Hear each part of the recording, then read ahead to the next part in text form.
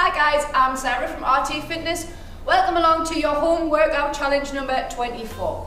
So today you're going to set yourself a timer for 20 minutes. I'm going to give you 3 exercises to do for the full 20 minutes. The first one, you're going to do 15 reps of the squat.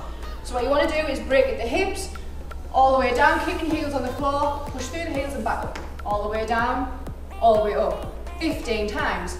The next one is the crunch. So down on the floor, lie on your back, don't hold on to the back of your head, lift your legs in the air, nice big controlled squeezes, 10 of those. And then you guessed it, the next exercise you're going to do 5 times, and that's the press up.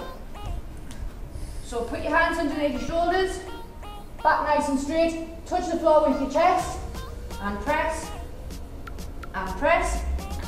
If you struggle with that, you can drop to your knees, but what you want to do is keep your hips close to the floor so you're not sticking your bum in the air. Hips close to the floor, again, down to the floor with your chest, and press back up.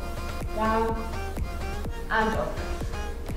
So, 15 squats, 10 crunches, 5 press-ups, repeat until the 20-minute timer runs out.